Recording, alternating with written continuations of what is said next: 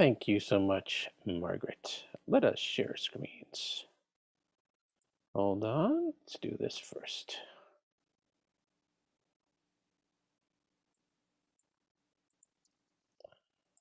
Okay.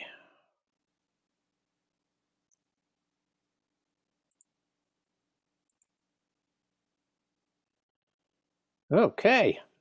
You should see in front of you a document that says Meditation, Judaism, and Self-Mastery. If not, please speak out. Welcome. So, what are we doing today? We are continuing our deep dive on meditation and self-mastery. This is maybe the core of meditation for not just us Jews, but everybody, meaning um, using a meditative state of mind and a meditative space, so to speak, inside of us to better ourselves. And that, let me tell you, is what the Ramchal is all about. So he has a 5-segment course or series of studies, which we're going to be using. We're on number 4 now. We'll have number 5 next week. And he's going to get into some very interesting stuff today. We'll also start a new chapter with Bhante about what's in it for you. What exactly happens when you meditate for a long time? Like, what happens to you personally? What happens to your experience of life? He goes into it in exquisite detail. It's very interesting. Okay. As you recall, it started out with Rabbi Kaplan in his essay, Meditation and Remolding the Self. And we branched out into Rabbi Moshe Chaim Luzzatto, the Ramchal, and because he has a lot to say about this in Mesilat Yesharim, or Path of the Just.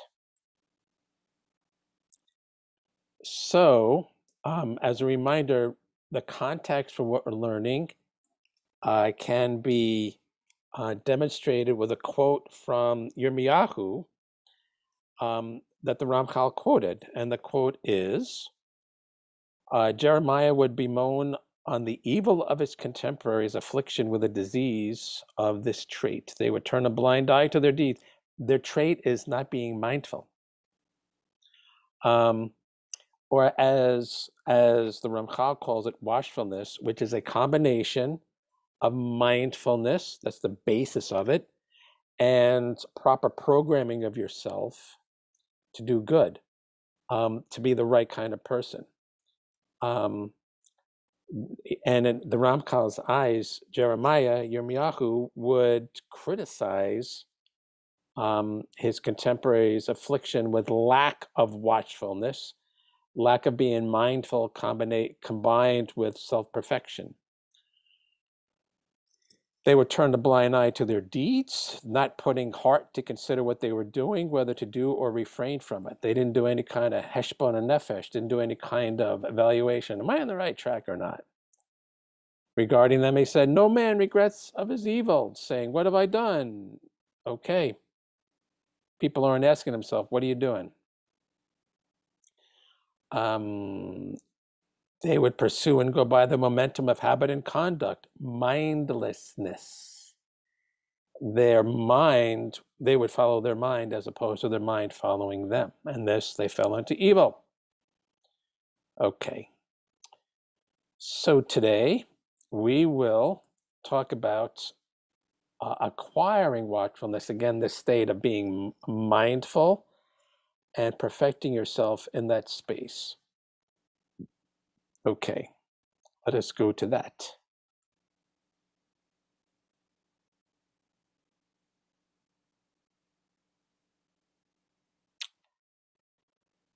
Okay, let's see if we can do it here.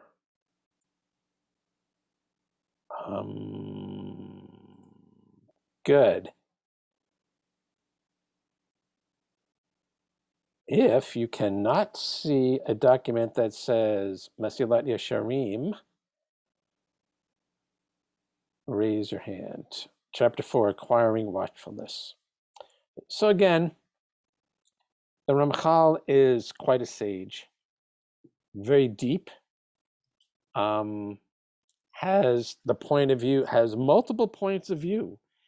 He relates the truth of Torah living on a basic level, but he directs it very much towards a very mystical level. And as you'll see from some of the commentators that are brought into play in this commentary on Mesilat Yesharim, he will take a mystical point of view. I personally only touch on that kind of, so we're not going to dwell on it too much, but it should be recognized that um, the Ramchal talks about the truth of Torah on multiple levels, which shows what a sophisticated sage she was. Let's continue with watchfulness, in this case, acquiring watchfulness. And the Ramchal says, generally, that which brings a person to watchfulness is the study of Torah.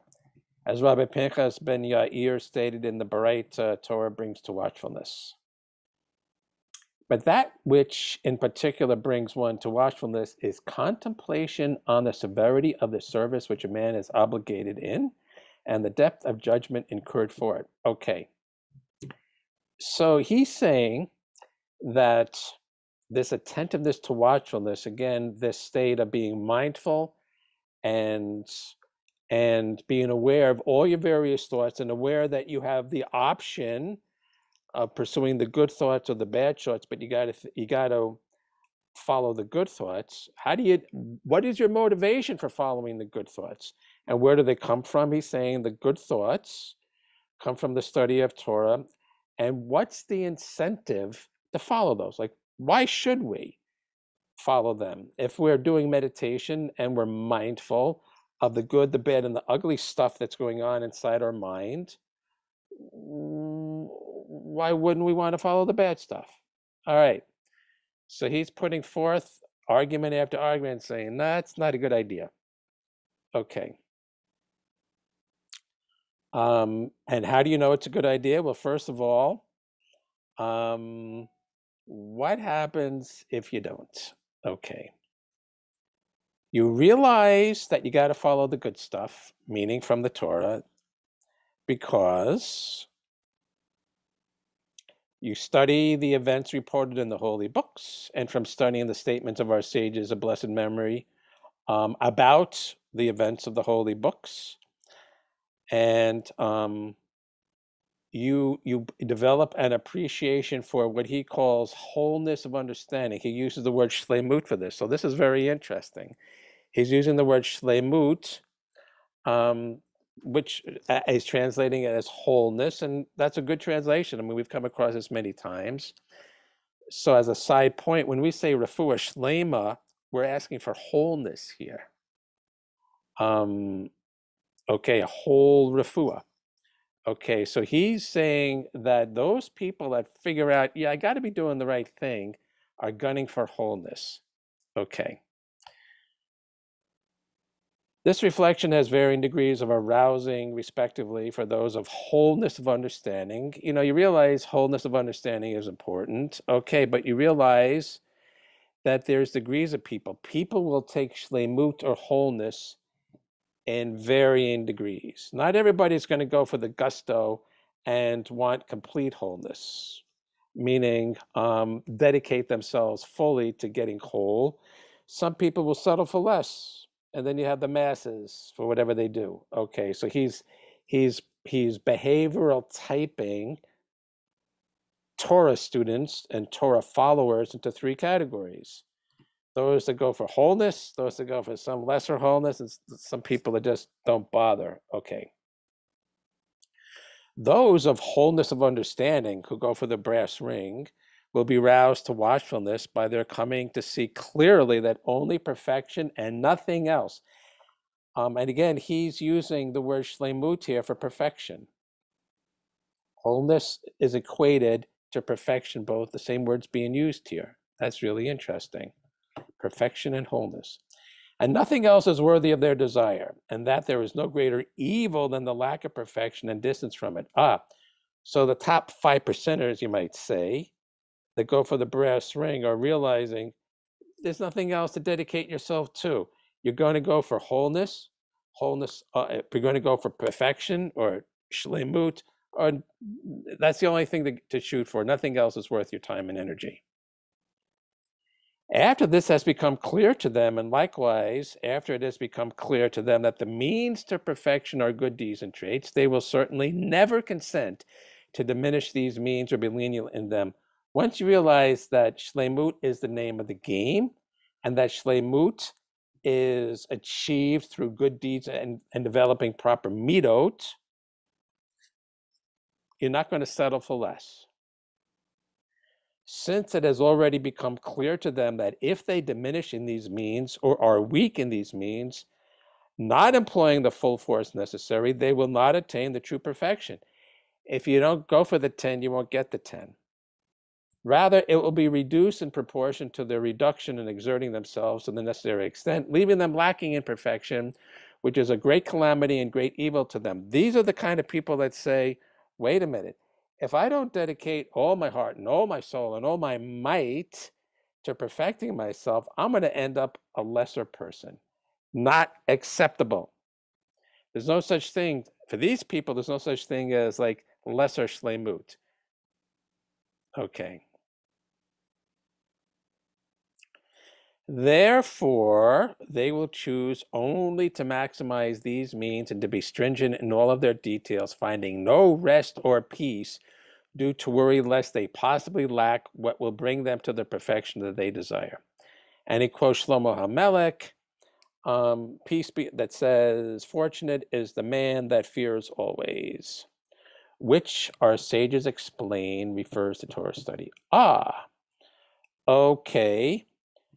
So the 5%ers of the truly dedicated are going to be really meticulous in how they go about their business because they can't rest otherwise. It's like, it sounds like we're talking about obsession and compulsion. I don't know. There's probably a fine line between real chassidut, real dedication, and the OCD type approach. I don't know. I'm going to take it at face value and say he's just talking about the truly dedicated here. And it's interesting that the way to stay dedicated, the way to express your dedication, the way to be meticulous about your observance is through what? Torah study. What a novel idea. Okay. And the fear of sin here is basically fear of falling short. The pinnacle of this level, called fear of sin, one of the greatest levels, is when a man is constantly afraid and worried lest he have in his hand some trace of sin which obstructs him from the perfection that he is under duty to strive for. Regarding this, our sages of blessed memory said, this teaches each person is burned from the chuppah, the canopy of his fellow, from Baba Batra. This burning does not refer to jealousy, which falls only to people lacking understanding. It is due to seeing oneself lacking from the perfection that he was capable of attaining, just as his fellow had attained. Okay.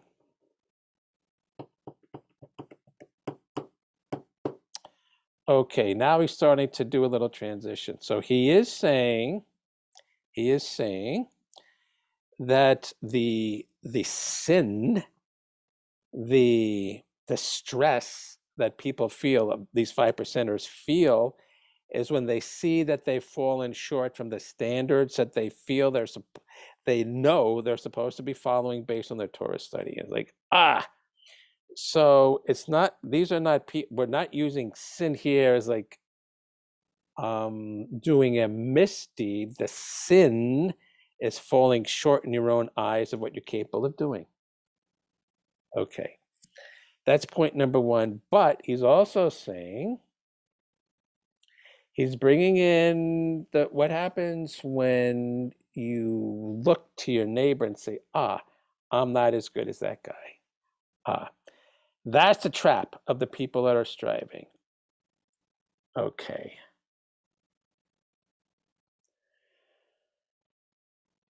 The people with maximum understanding will always be watchful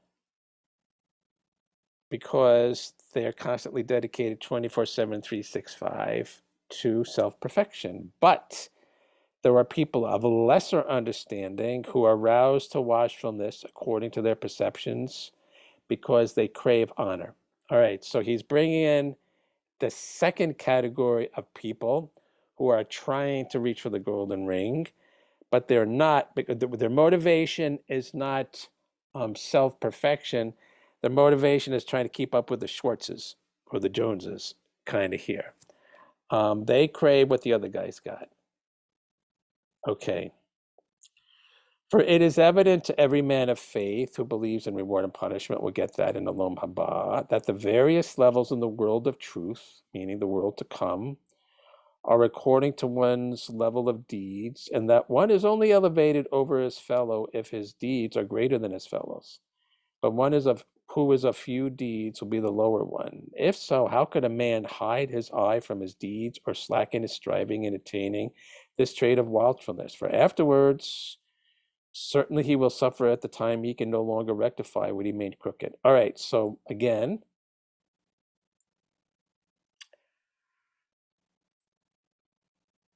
he's talking about two things, I think.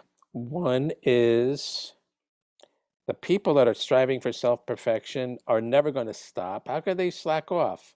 Um, they're going to slack off, as he says later, when we die. This is a lifetime pursuit. The only way you cease and desist from striving to be perfect or perfecting yourself is when you're dead. Okay, but there are some people who are going to say who will settle for less. Who are these people? There are some simpletons who seek only to lighten the burden on themselves. They reply, why should we weary ourselves with so much piety and separation? Is it not sufficient for us to not be among the wicked sentenced to Gehenna? We will not strain ourselves just to enter into the innermost chambers of Gan Eden. If we don't have a large portion, at least we will have a small portion. This is enough for us. We will not further burden the yoke of our load just for this. All right, so we're in the category of people now who are saying, why not settle for second best? Why make this an obsession? Why make this a 24/7 dedication? Hey, we don't have to have the gold ring. Let's go for the bronze. What's wrong with that? Okay. Well,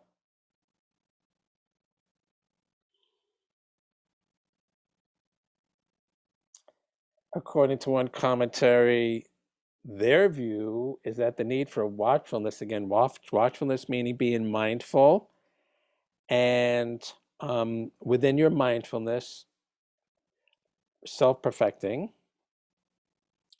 It's that kind of watchfulness, they say, is only for one who wants to be a chassid or a pious ascetic man. But in order not, you don't necessarily want to be, you don't want to be those guys, but you also don't want to be a rasha, a wicked man. Okay, I'll be in the middle.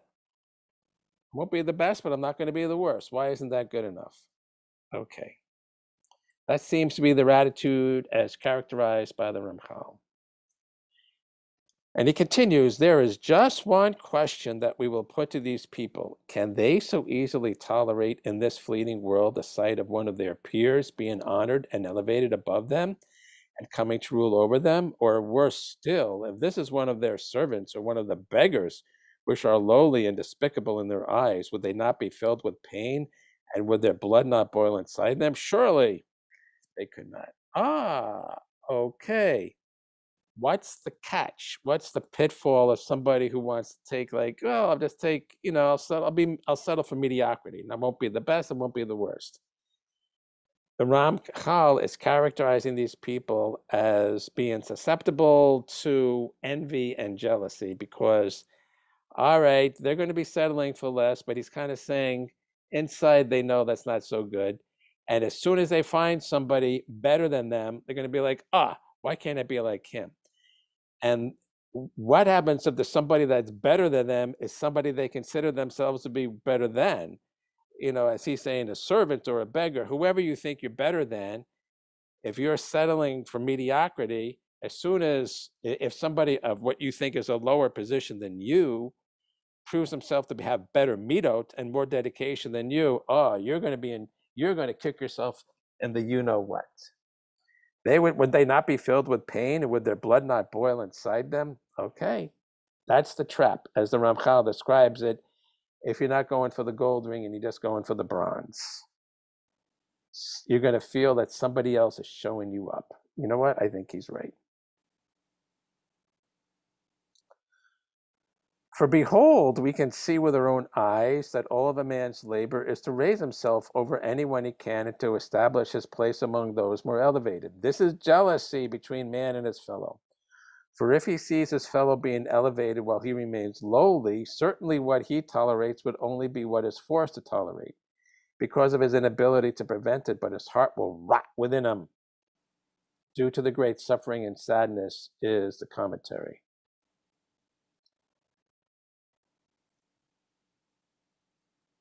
How can they tolerate seeing themselves lower than those same people who are now their inferiors? And this is in the place of true levels and eternal worth. Okay.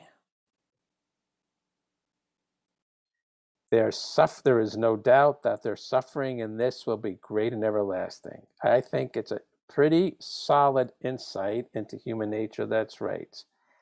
If you don't try to go for the best yourself and you see somebody else going for it, yourself inside, you're going to know that I'm settling, I'm settling, I'm settling, and it's going to bug you, and then it's going to come full force out at you when somebody in your own eyes shows you up.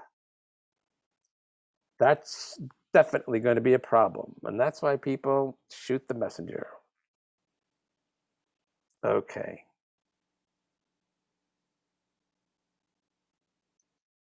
Hence, this tolerance, which they adopt in order to lighten on themselves the severity of the service, is but a false enticement which their evil inclination employs to entice them, and with no basis whatsoever in truth.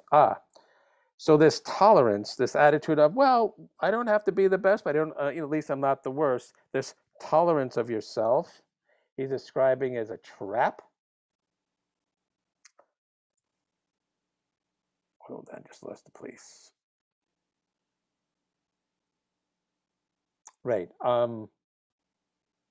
Okay, and it's governed by the evil inclination. And remember, the evil inclination is your mind run amok, at least as I'm understanding it. Okay, you're going to really get down on yourself.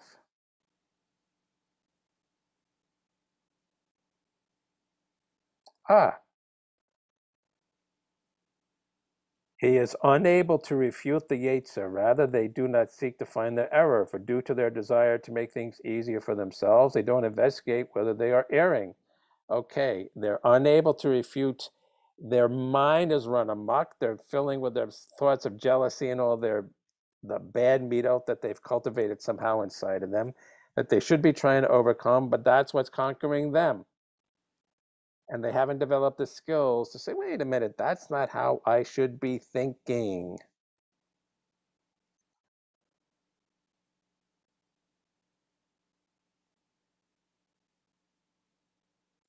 And here he makes a point of there's really no choice because time can run out.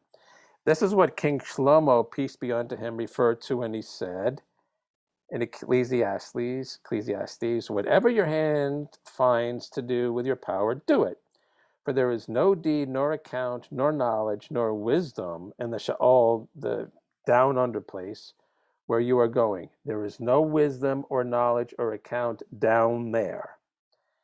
The explanation is that what a man can do while the power is granted in his hands by the Creator, namely the power of free will granted to him all the days of his life, with which he chooses and is commanded to do, he will not be able to do more in the grave and the pit. So this free will that we have to say, I'm going to choose this thought over that thought, this deed over that deed, You don't have that free will anymore when you're dead. You can't do it from the grave. Okay. So this power of free will will no longer be in his hands. Thus, for one who has failed to do many good deeds in his lifetime, it is impossible for him to do them afterwards, since he no longer has free will after death. And he who did not make an accounting of his deeds while alive will no longer have the opportunity to do so then.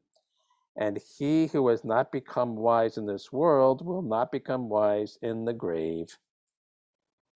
Time will run out. And I think this implies, although he's not stating it, but I think this implies that you will somehow, your soul, whatever, will feel regret as of not doing it while you're alive. I think that's the problem. Because if you didn't have that consequence of regretting not doing it, so what? You die and you didn't make this heshbon, you didn't make this accounting for yourself. So what? You died mediocre. So what? So I think by implication that means somehow there's going to be a regret and suffering that you didn't take advantage of the opportunity to exercise your free will and make the right choices while you're alive. He doesn't say it much, but I think that's pretty apparent.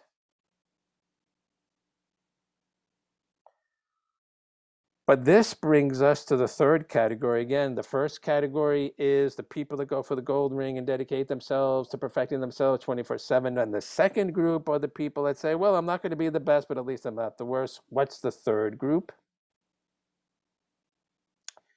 The general masses. The general masses will be aroused to watchfulness. Again, watchfulness is being mindful and making the choice to choose the good stuff and perfect yourself with it.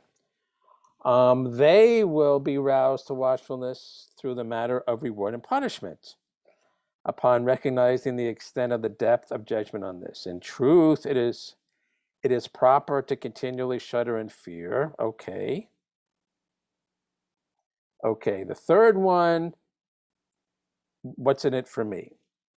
The third group is like, well, how am I going to benefit or not benefit if I make the right choices? Notice in the first category, the people going for the gold ring, the 5%ers, they're like, well, I do it because that's my job. And clearly, there's no other choice but to do good stuff. This third group is like, well, how much are you going to pay me? Or what's the penalty if I don't? Okay.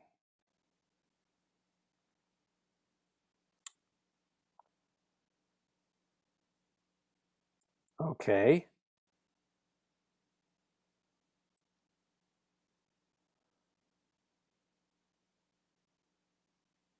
Okay.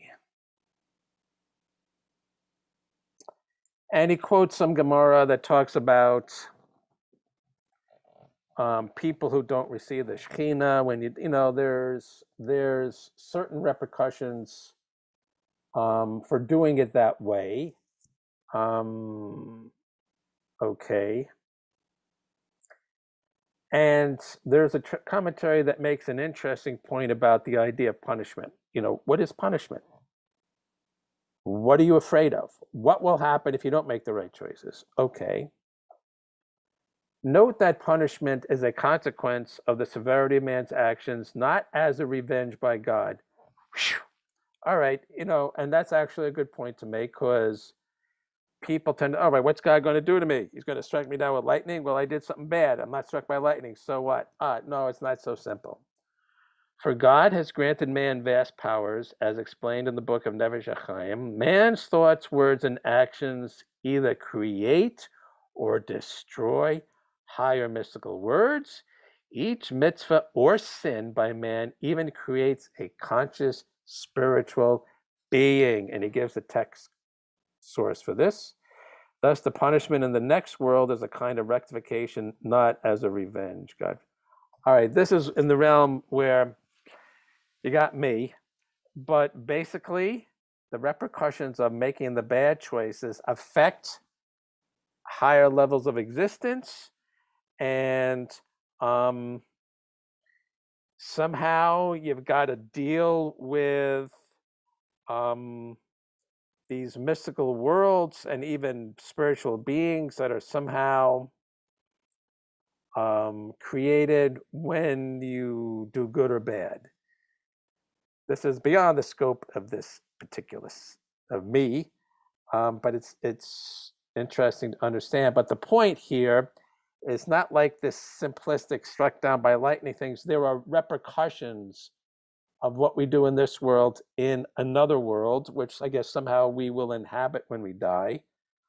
And wouldn't you like it to be a nice place? It's like, wouldn't you like your vacation village home to be a nice place?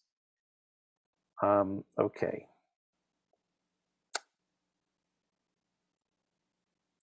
And he makes the point, having quoted Psalms, that the Holy One, blessed be he, scrutinizes judgment on his pious ones to the degree of a hair's breadth. And he gives a bunch of examples about Avraham Avinu and Yaakov and Yosef and David, Michal, Hizkiyahu, all the rich and famous in Tanakh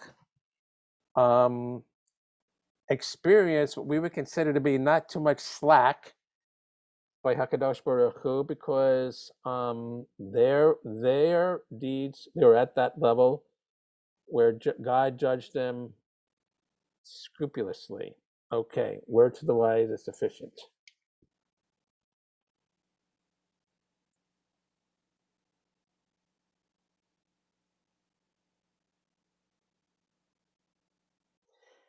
And one of the commentary makes the point saying, well, little deeds are accounted for. They're in the reckoning. A small sin could upset the balance. A small mitzvah can regain the balance.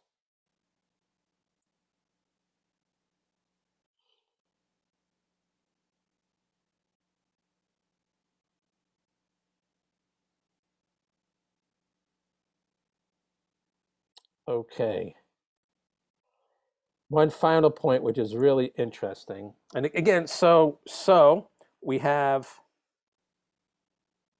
three groups. The 5%ers that go for the golden ring and are totally dedicated to self-perfection 24/7, 365.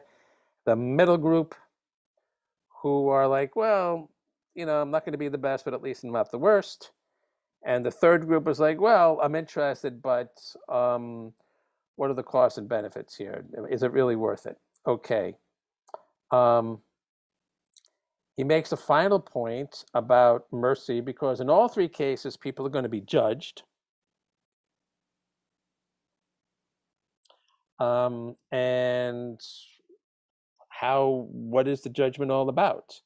And he says that the trait of mercy is certainly factored into the judgment that we get when we make these decisions about how good we should be. And he actually says that mercy is the pillar of the world. Justice is not negated, but mercy tempers the justice. Because if mercy was not around, the sinner would be punished immediately for his sin without any delay. The punishment would be wrathful because he'd be a rebel, and there'd be no possible repair for whatever. Okay, so during the Yamim Noraim, we're working for mercy here, because we say that if it was just pure judgment, poof, everybody would be fried because of the severity of our sins. So we try to up the ante and rebalance the scales with good stuff, the shuva, tefillah, tzedakah, so that we get as much mercy as possible. And when we get the mercy, what happens?